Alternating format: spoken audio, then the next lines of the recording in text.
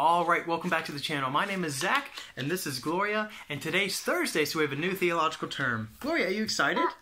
Uh-oh, you dropped something. Are you excited? Nope. Dope? Okay, whatever that means.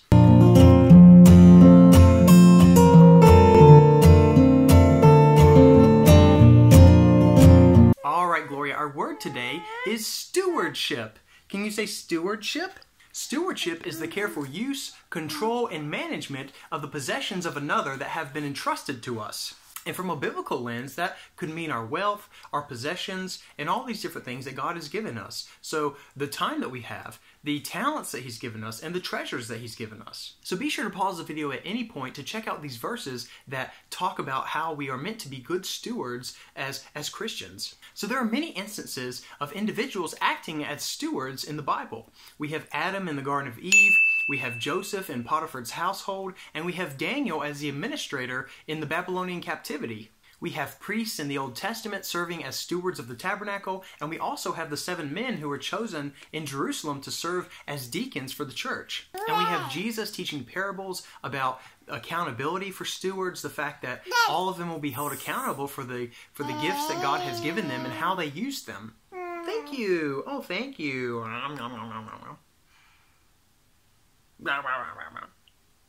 And Jesus also placed a special emphasis on an individual's responsibility as being a steward.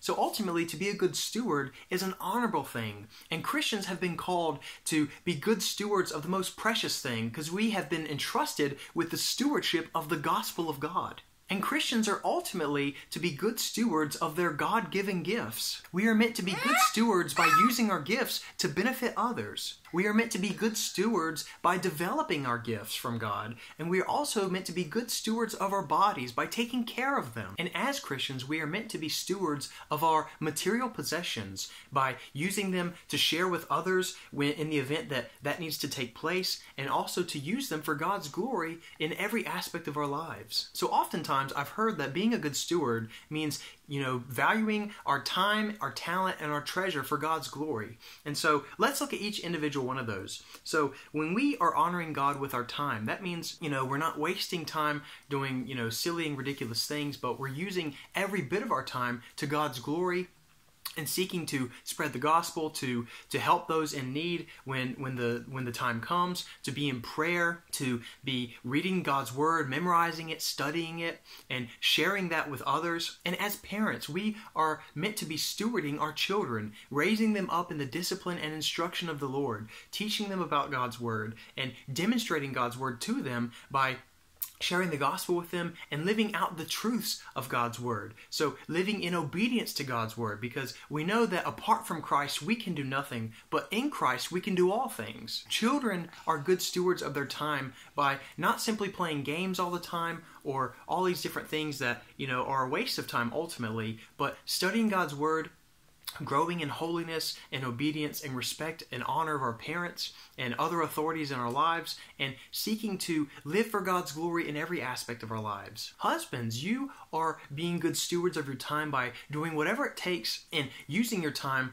to ultimately bring glory to God by helping your family, by doing whatever it takes to provide for them, to be the spiritual priest to them, to protect them, and to do all these different things. And ultimately, as good stewards, husbands are called to use their time wisely by laying their lives down for their wives and putting aside all preferences that they have and putting their wife's preferences only second to Christ, and putting them before themselves and doing whatever it takes to show them respect and honor in every aspect of their conversations, their actions, and their thoughts. And wives demonstrate that they are good stewards of their time by using it to glorify God, whether that be in the workplace, whether that be at home, or whether that be in the mundane tasks that are taking place throughout the day. Whatever the case, wives are being good stewards of their time by submitting to the authority of their husbands, by showing them respect, loving them, honoring them, and doing whatever it takes to help raise their children in the discipline and instruction of the Lord, as is the call of all parents. And for those who are single, they can be good stewards of their time by living for God's glory in every aspect. Paul talks about in 1 Corinthians chapter 7, I believe, that because singleness causes you to not have conflicted, desires to do what your wife desires for you to do as, husband and wife are, they can full-heartedly put everything aside and put the Lord and His desires for their lives preeminently. And so, because they don't have a wife or a husband, they can do whatever it takes to live for God's glory by putting His desires ahead of their own desires and the desires of their spouse, because they're not married. And I think another important aspect of being a good steward of one's time is, especially in the workplace, I think a lot of times today, especially with the internet and having the ability to access whatever you need on your phone, when you're at work, you have the tendency to access that information outside of what you're called to do for your actual work. And so you're abusing the time that, is being granted to you and blessed to you by your employer. And so you must use your time wisely so that you are honoring not only the Lord, but also the authority that the Lord has put over you, which is your employer. So use your time wisely and use it to God's glory. So if there are any instances when you're at work and you feel as if you're about to do a decision or make a decision that isn't honoring God's call for you to be a good steward of your time, ask yourself, the thing I'm about to do, is it honoring God by being a good steward of my time and being a good steward of my employer's time? And use that as a way to think biblically about being a good steward of not only your time, but also your employer's time. And for those who are students right now, you might be out indefinitely. How can you be good stewards of your time? By, keeping up with studying what you need to learn for school and staying up to date on your homework and all these different things. I'm not sure the specific situations, but also reading God's Word, studying it, meditating on it, memorizing it. Because ultimately, when you study and memorize God's Word, and you're being transformed and changed by God's Word, and if God has granted you the gifts of repentance and faith, and you are in Christ because you have repented of your sins and trusted in the work of Christ, then that is what's most important in life. And so use your time wisely as a good steward and live it for God's glory. Another aspect of being a good steward is by using our talents for God's glory. And so a talent, that can be any God-given gift that He's giving you. And so you must use those talents because God has given them to you to live for God's glory. So husbands, if you have a talent for fixing things, use it for God's glory by fixing things in your home, fixing things in your marriage, and fixing things in your children's lives, and especially in the workplace and in your church. Use that gifting to serve others, because people who fix things, they are definitely needed today in every aspect of life. So use that gift to help others today. And wives, if you have a gift of organization, have an attention to detail, use that for God's glory. In the workplace, at home, and in raising your children, and ultimately with serving others, and especially in the church. And children, if you have a talent in any specific area, use it for God's glory. Gloria has so many different talents that she probably doesn't even realize yet, but one of her best ones is eating, just like me. And obviously in the workplace or as a student, if you have a talent, then use it for God's glory by, carrying out your employer's task and for carrying out the objective of learning something new at school. Do it all to the glory of God and use your talent wisely as a good steward. And ultimately, when we are using the God-given talents that He has given us to be good stewards of and to live for God's glory, and when we employ it to serve others, we are being good stewards of the manifold grace of God. So ultimately, being a good steward also means that we are spreading forth the grace of God in what we do.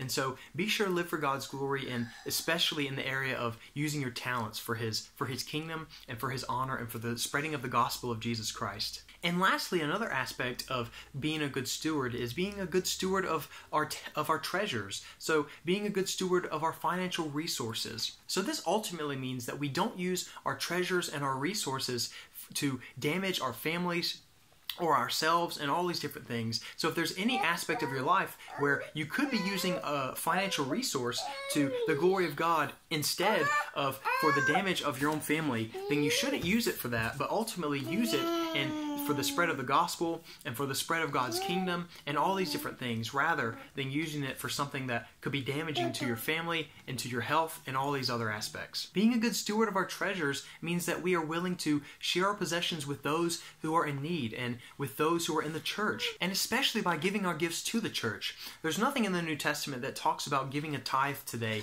but ultimately that God loves a cheerful giver. So we must be cheerfully giving our resources to advance the kingdom of God and to spread the gospel of Jesus Christ. So if you're in a church that isn't doing that, then obviously it's not a church, but you need to be giving your resources, especially your financial resources, to honor the King of Glory and to spread the message of the gospel to the outermost rim of the earth. So cheerfully give your resources to the mission of the church, and especially during this time with coronavirus. You know, you might not be attending church for several weeks. We have no idea what that's going to look like over the next few weeks and maybe months. But, you know, use your gifts for the glory of God and donate and give your gifts cheerfully to the church. Send them to your pastor. Send them to, you know, if your church has online giving, use that. If your church, you know, doesn't have that, then make sure to send your checks to them still, because they need to still operate if they're going to be used for God's glory. And God isn't in need of your money, but ultimately something that we need to think about is everything that we have been given in this life, whether time, talent, or treasure, is from God.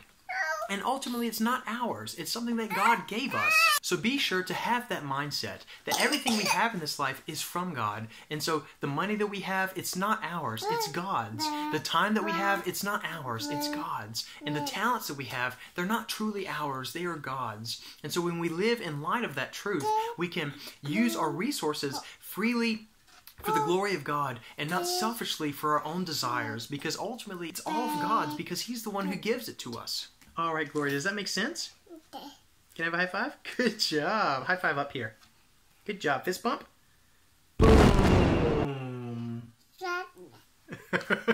If you found this video to be helpful, be sure to like it and share it with others so that they can learn more about stewardship. If you haven't already done so, please consider subscribing to the channel. Hit that bell notification next to the red button so that you'll be notified by email whenever we post a new video. And if you'd like to support us in tangible ways, you can order your SDG merch today by going to the link in the description as well as in the info card. And you can check out our t-shirts, our hoodies, our mugs, our totes, all these different things. So far we have one design. It's the Triple T word cloud, and it's all the words that we've talked about from March 2019 to March 2020, which was last week. So get yours today and use it as an opportunity to start a conversation about Christ and to share the gospel with them. And hopefully Gloria and I will have ours soon so that we can show you what they look like on our channel. This is the SDG by ZAC, Soli Deo Gloria, to God alone be the glory, with Theological Terms Thursday with Gloria. We wish you providential blessings. Take care. We'll catch you next time. You have some boogers? You okay? You want one of these? No. You don't want one? Okay, you can get it. You gonna eat it? You're not gonna eat it? It looks like you're gonna try and eat it. You're gonna put one back? This is so intense. Oh, you're gonna put both of them back, okay. Oh my goodness, are you okay? Water. You want some water? No. Oh, it sounded like you said water. Oh my goodness, I was so happy. Yay! Uh-oh. Where you going? Where you going? Well, Gloria's heading off to be a good steward of her time. So make sure that you're a good steward of your time, talent, and treasure. Take care.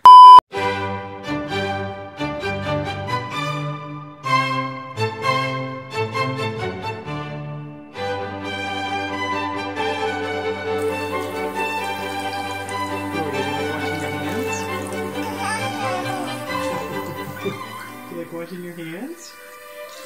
Good job. Don't fall over.